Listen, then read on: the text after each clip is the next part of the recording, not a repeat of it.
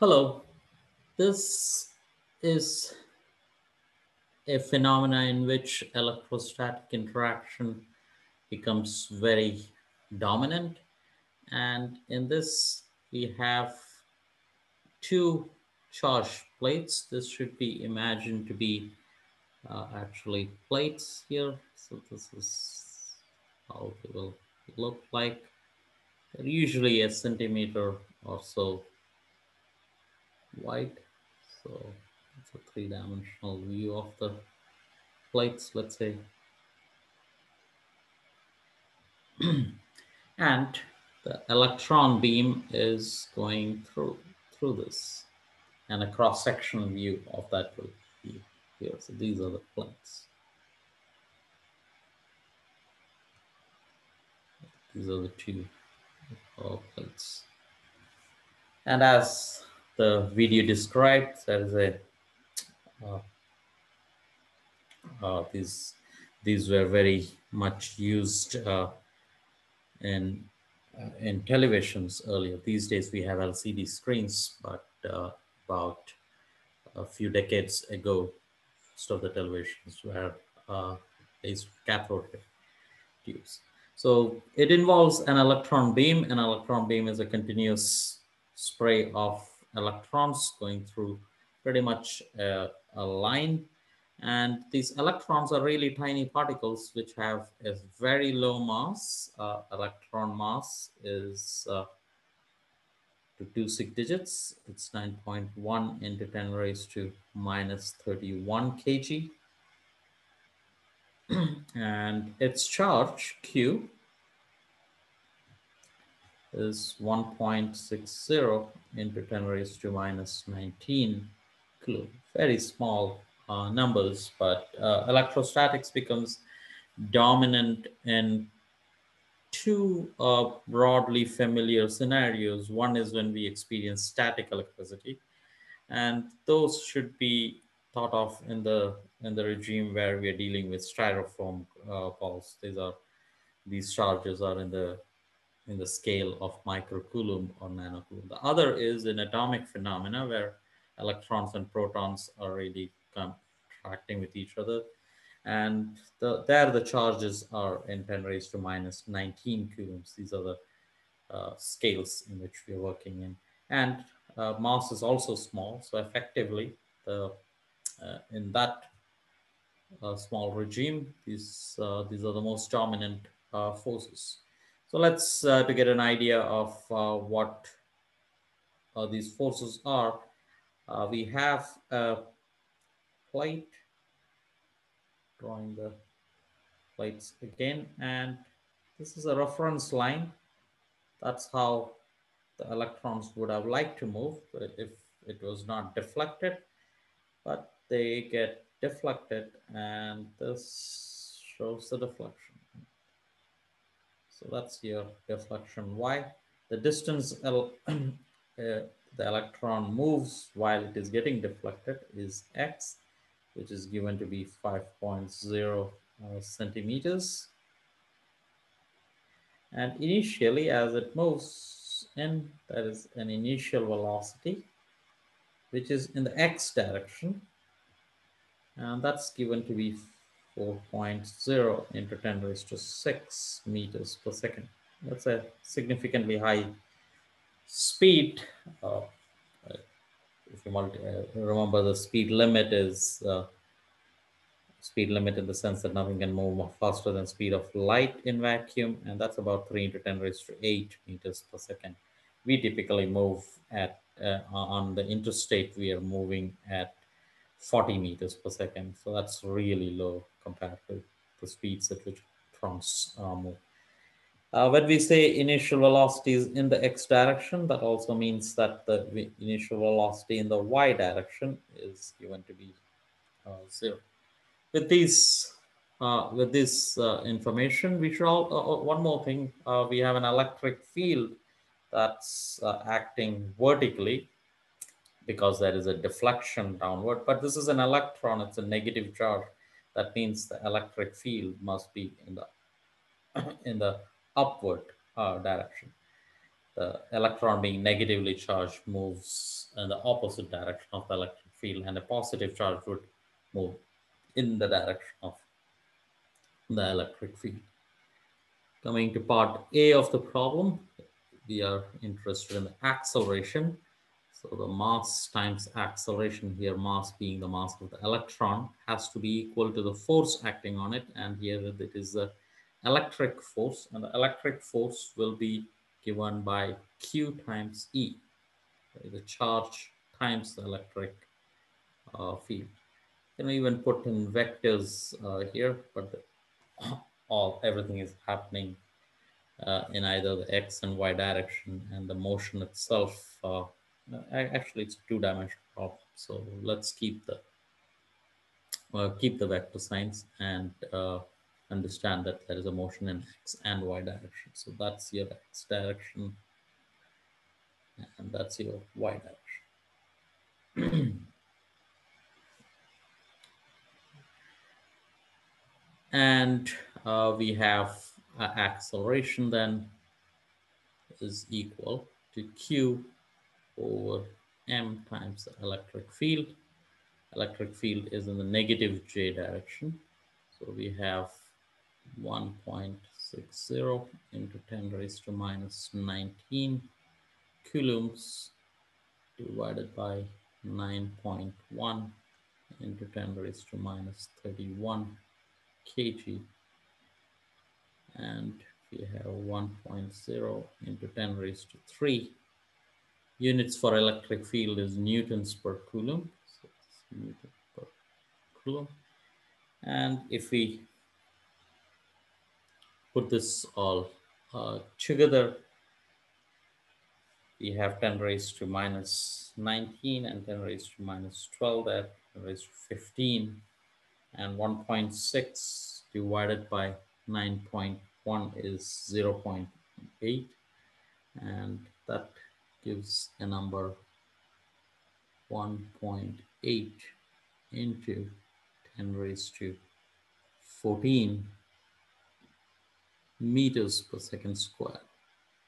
It is Newton per kg. The coulomb cancels out, so the coulomb can cancel out Newton per kg, but that's meters per second square, and that's because acceleration has the units of meters per second square.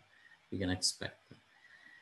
I should also have put in a minus j in here. So this is minus j hat, right? That's the direction of that, so it's minus j.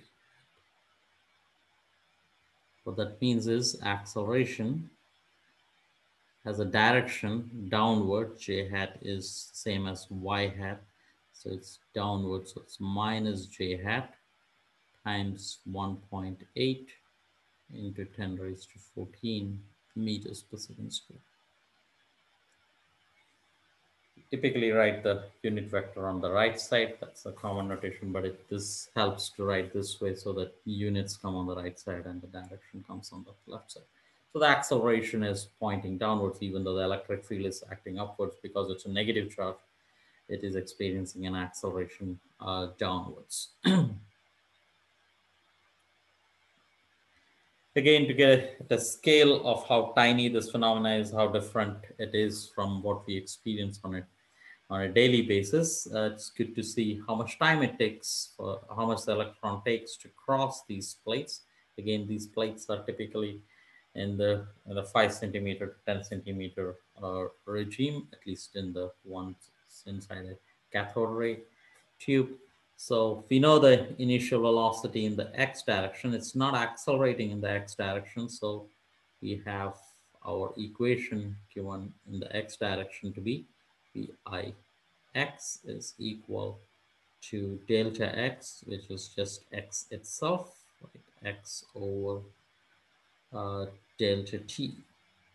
Oh, delta t. That's the time it takes to cross the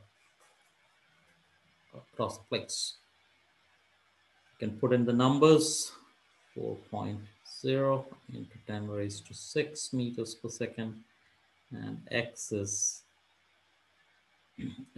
going to be 5 centimeters, so it's 5.0 into 10 raised to minus 2 meters divided by delta t.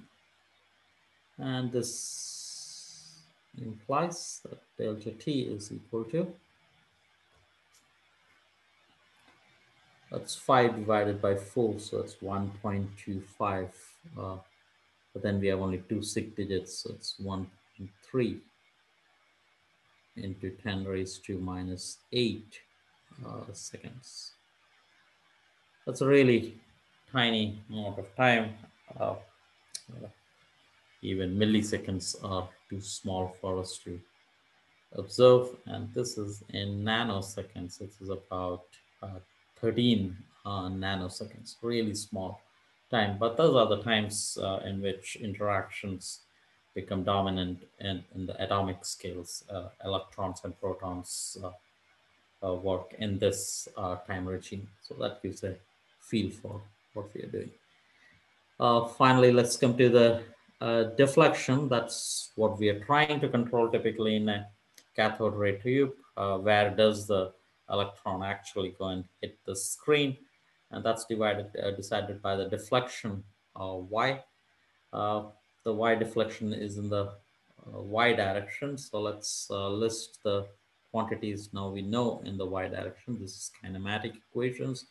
So delta t is something we have calculated. It is, the time is common in the x and y direction. So it's 1.3 into 10 raised to minus 8 seconds, 13 nanoseconds. And the distance is going in the y direction is y, which is what we are looking for. The initial velocity in the y direction, that's equal to 0. You're given the electron is injected or gets into the between these plates horizontally, so it has no initial y direction. The final velocity, we don't know that. That is a missing variable. And the acceleration, we do know in the y direction is minus 1.8 into 10 raised to 14 meters per second square. Minus it, presuming that everything is positive in the upward direction. If we don't write the minus here, then y is expected to be coming out positive. In this case now, y is expected to come out negative. So the equation, since this is the missing variable, we use the equation that does not have the final velocity, and that's y is equal to v initial y times delta t plus half a delta t square. It's one of your kinematic equations, and this gives us 0 because initial velocity is 0 plus half minus 1.8 into 10 raised to 14, and delta t square is 1.3 into 10 raised to minus 8 seconds square.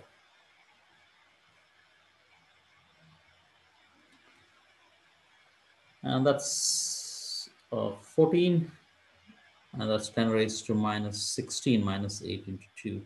And that leads us to a 10 raised to minus 2, 1.8 into 1.3 divided by 2 is 1.4. So this overall is 1.4 into 10 raised to minus 2 meters, which is equal to 1.4 centimeters. So the deflection is about a centimeter being the size of a thumbnail. So that's a deflection, and this can really be controlled because electric field can be controlled by S to a very fine amount, and that means the place on the screen where the beam shows up, which is about a millimeter by millimeter in size, can be controlled. In a normal color television, there are 3 beams, and you control The beam scans the whole screen many times in a second, uh, many million, thousands and millions times in a second. That's how we gain resolution in the old cathode ray tubes. This hopefully this gives an idea of a electrostatic phenomenon. And let me stop the recording now. Thank you.